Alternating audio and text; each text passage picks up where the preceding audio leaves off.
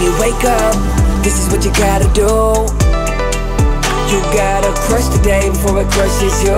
Every day I'm here to motivate, lead the way in the AM. I don't want you to hear these words, I need you to feel what I'm saying. Oh, you gotta crush the day before it crushes you. You gotta crush the day before it crushes you. In the building, Drewbie Wilson, motivation's coming, I can feel it. First thing that you need to do is crush the day before it crushes you.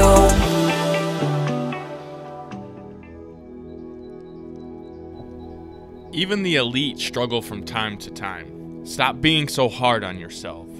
I think this is a lesson that's as much for me as it is for you today, but it's a good lesson anyway, so I'm gonna share it, right? Because I've met a lot of very, very successful people. I've met a lot of professional athletes. I've met just a bunch of people that have done some pretty amazing things and are at the tippy top of their industry or their sport. And the thing I can truly tell you is that even they struggle, even they have hard times. So for those of you who are on this journey, right, you're trying to get in shape or build a better relationship or scale your business, there are gonna be times that you're struggling. The secret to really creating that massive success that you're looking for is not to be so hard on yourself.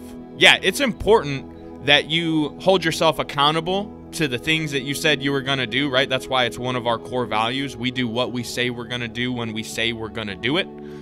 But the point is that everybody screws up sometimes. Everybody has bad days. So keep moving forward. Find a way to reset yourself on those bad days or when you have a roadblock that pops up, and just keep going forward. That's what's going to make you elite. That's what's going to put you in a different category of human being, is your ability to show up and do the work even when you're struggling.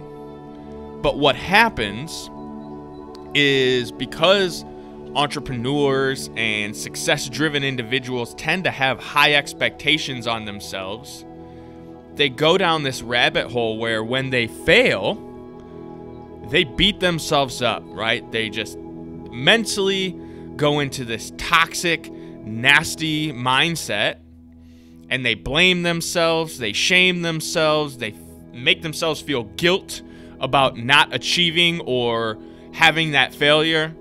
And the truth is, it's okay. Sometimes it's okay to fail. Oftentimes it's good to fail because it actually teaches you a lesson that you needed to learn. Whatever it is that you're pushing through right now, just know, even the most badass human beings on the planet have bad days. If you just keep moving forward, you just keep doing the work, it's all gonna come to fruition the way it's supposed to. Go crush the day.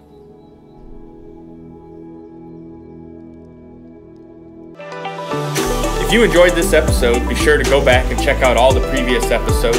Make sure you subscribe and share this podcast with other like-minded, success-driven individuals who want to crush it. Check the show notes and grab your Crushing the Day swag over at crushingtheday.com. And remember, crush the day before it crushes you.